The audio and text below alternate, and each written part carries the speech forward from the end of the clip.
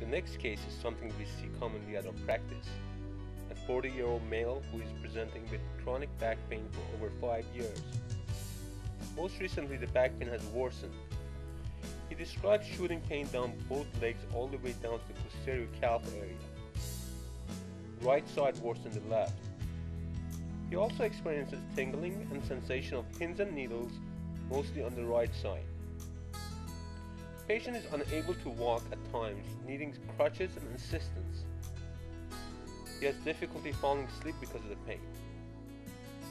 Patient's pain started about 5 years ago when he picked up some heavy boxes. Pain gets worse with stress, such as arguing with his wife. His past medical history is unremarkable.